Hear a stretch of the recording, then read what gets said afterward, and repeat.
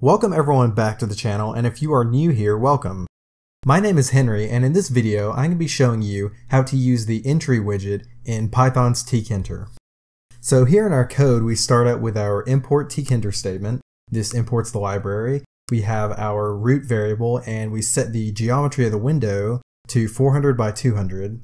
And here at the end we have our main loop method to actually run the interface in a loop. So we're going to start out by creating the entry. Let's call it entry1 equals entry. The first argument for the entry widget is the root variable, and the second argument that we're going to use is the width. So that specifies how many characters long the entry is. Let's just make it 20 right now. And then let's say entry1.pack. If we run this, we can see that we have an entry of 20 characters long. So that's how you add the entry, and to give some basic functionality to this entry, let's create a button. First argument's root. The text, let's just call it button. And the command is going to be button command.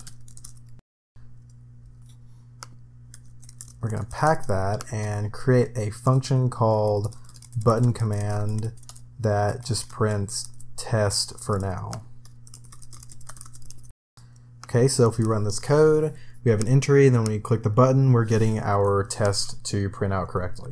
Okay, so if we want to get the contents of the entry, and let's say we want to get the contents and print those out, let's say that the text is entry1.get. That's going to get the contents of our entry, and if we want to print that out, let's just say print the text.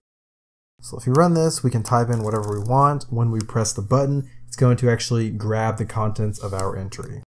So let's replace it with a bunch of numbers. We can see that we have whatever we're typing in this box is actually printing out to the command window.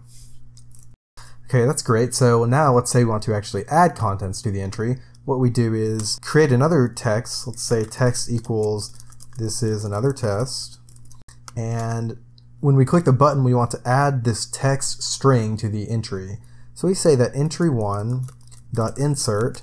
The arguments for insert go whatever index you want to start the insertion at. So 0 means the very beginning. And if we want to insert the text, which is this text string here, that's what we're putting into the entry.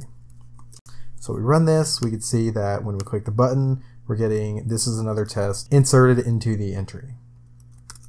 So now if we want to clear the entry, all we have to say is entry1.delete, and the delete method goes from whatever index you want to start at to whatever you want to end at. So if we say end, that's going to delete the entire contents of the field. So we type and we delete it, it's going to delete everything. If we want to change it to delete the first 6 characters, we run this. And if we type in the stuff, when we click delete, it's deleting the very first 6 characters. So we type out 1, 2, 3, 4, 5, 6, 7, 8, 9. If we delete, it should toss 1 through 6. So that's a very basic introduction to how entries work in TKinter. I hope you found this video helpful, and if you have any questions, suggestions, or feedback, please feel free to leave them in the comments below. Thanks everyone for watching.